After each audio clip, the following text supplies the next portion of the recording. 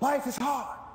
See, it's hard when you are 49 years old, been working on a job for 17 years, and they come in and tell you you're finished and give you 1 week severance pay. And you got to start all over again. It's hard when you're married and raising children and your children are crawling and your husband dies unexpectedly. It's hard handling just the tragedies of life. It's hard when you're working on something and you put everything you have in it, and it doesn't work out. You lose your money and other people's money. It's hard. It was rough when I lost my job, and I could not find a job. It was humiliating and embarrassing, borrowing money, and then I couldn't pay the money back when I told them I would. That's rough.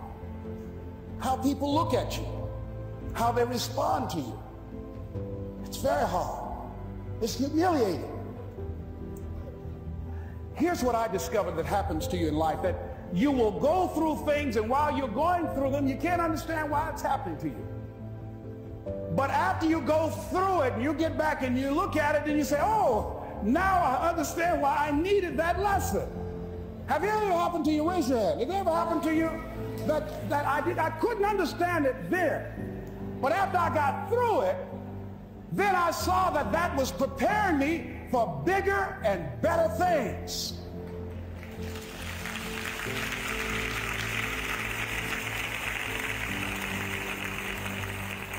That as you go through the challenges of life and you look at it and embrace whatever comes to you, don't run from it. Step toward it. Don't try and duck it like most people do. See, most people want it easy. See, easy come, easy what? Easy go. See, but when you go at what you're going to deal with and you deal with the difficulties of it, when you handle those hard things close at hand, making those hard decisions right now that you don't want to make, learning those things that you don't like to do, but you know that in order for you to get where you want to go, this is one of the hoops that you have to flip through. And I'm saying to you, whatever you got to do it, because if you don't, life is going to whoop you until you surrender and say, okay, all right, I cooperate, okay, I learned, okay. It had to wear me out a long time. So if it's hard, then do it hard. Now, how do you hang in there during the hard, difficult times, Les? You must have faith. You've got to believe in yourself. You've got to believe in your abilities. You've got to believe in your service, your company, your ideas, unquestionably. You've got to have faith, and that faith gives you patience. That it's not going to happen as quickly as you want it to happen. A lot of things are going to happen that will catch you off guard. And so therefore you've got to deal with and handle it as it comes.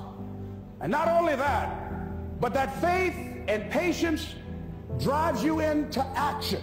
You've got to keep moving and keep plugging away. In the Far East, they have something that's called the Chinese bamboo tree. The Chinese bamboo tree takes 5 years to grow. They have to water and fertilize the ground where it is every day. And it doesn't break through the ground until the 5th year. Okay? But once it breaks through the ground, within 5 weeks, it grows 90 feet tall. Now the question is, does it grow 90 feet tall in 5 weeks or 5 years? The answer is obvious.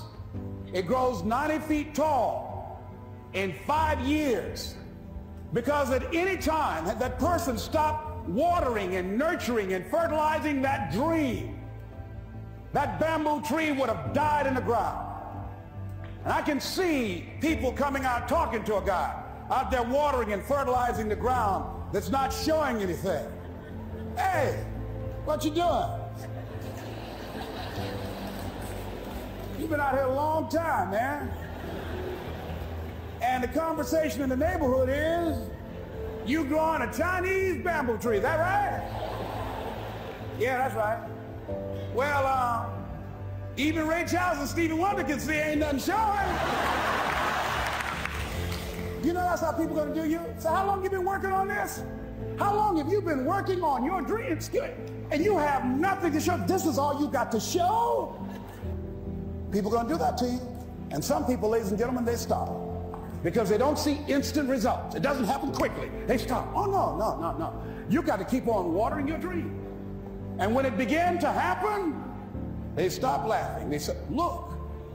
Whoa, look here. Look how.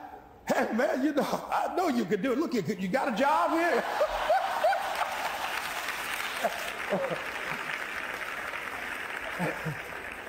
See, during those hard times, we didn't know how you're going to make payroll. During those times when you fail and things didn't work out, they were nowhere to be found.